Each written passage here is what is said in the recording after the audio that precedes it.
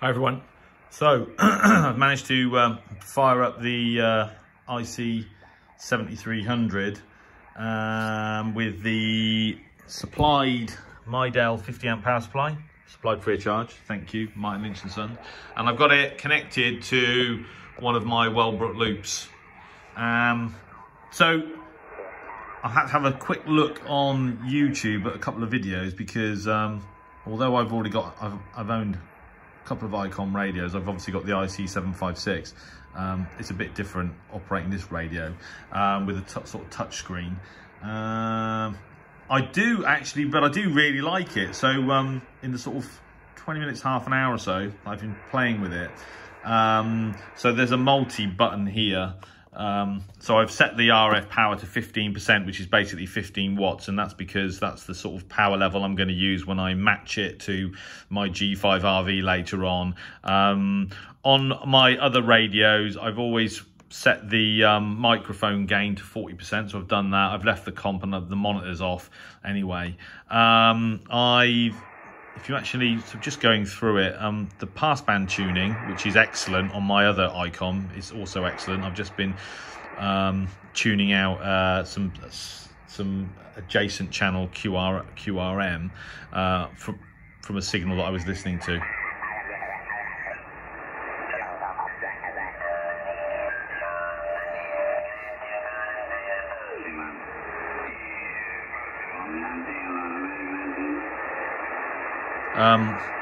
So basically the way that you can tune this is if you hit the, so on 7.1397 megahertz, if I hit the 7 megahertz, then you get some buttons appear that's shortcut through to other bands, or you can then just sort of key in a bit further down, and then you can go sort of fast and sort of slow tune. It's pretty, when you get used to it, it's very, very intuitive and easy to use. See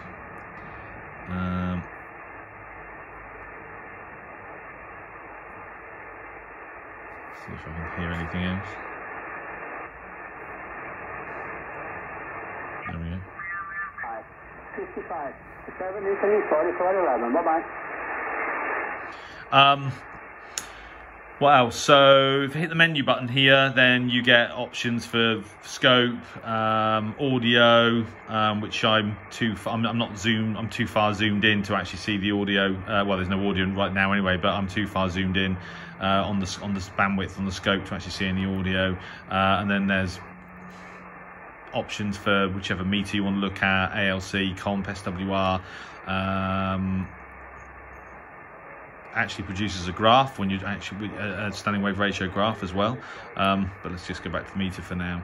And then function, so preamp attenuator, AGC, automatic gain control, notch filter, noise blanker, noise reduction. That's transmit bandwidth, which I've got set to mid at the moment. Monitor, you know, there's various options here.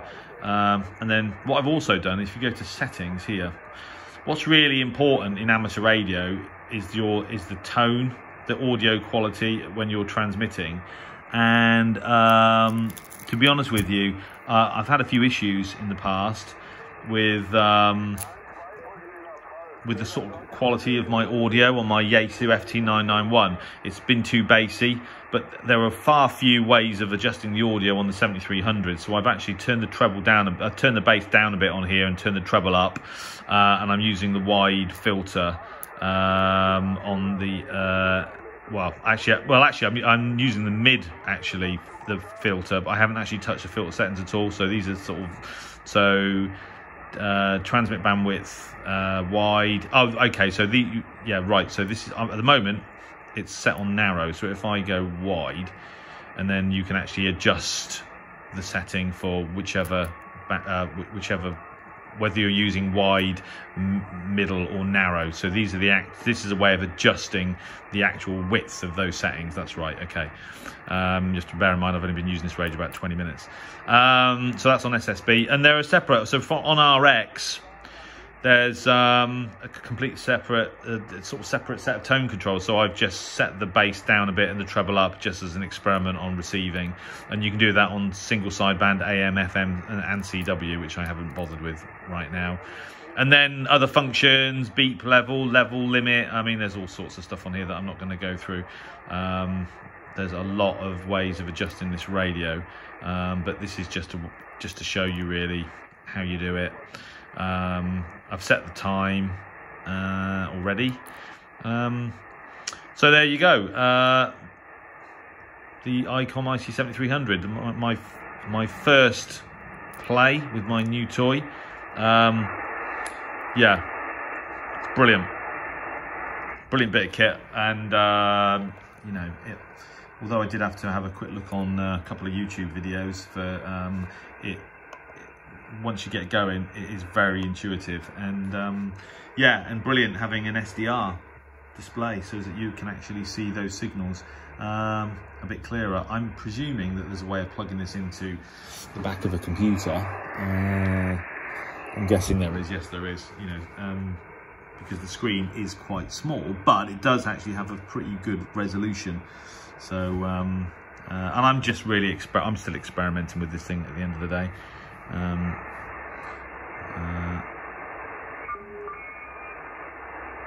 It's just a 80 meters now. Pretty good audio, actually, I've got to say. Vertical for 10 meters. I've went and replaced the cruisecraft with Passband tuning. 2 elements. Really excellent on my 756, so I expect it to be excellent on this radio.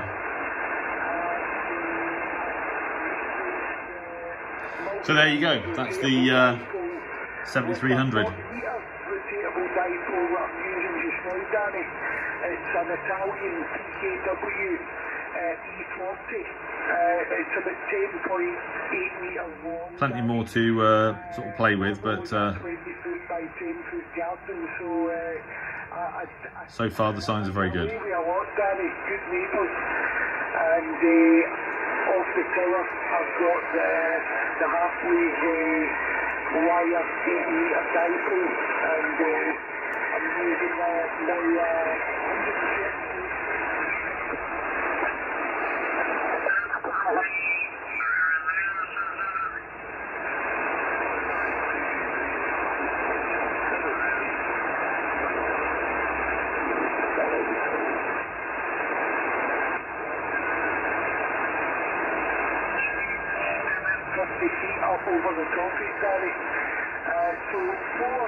One thing I've got to do is adjust the colours on the spectrum scope, but and there are ways of doing that.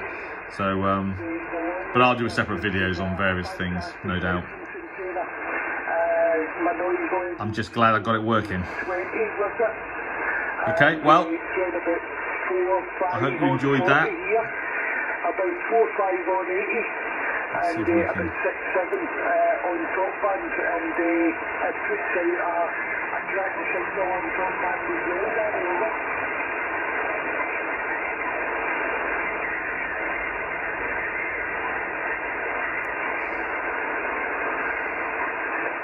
Something about the airport is about 4 miles away, and it's so on the aircraft anyway. I think if we had it, we would not be in the over.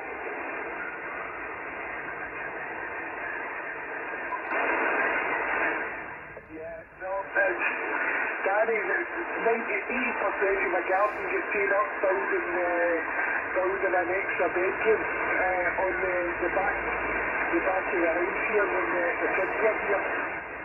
There you go. Anyway, thanks for watching.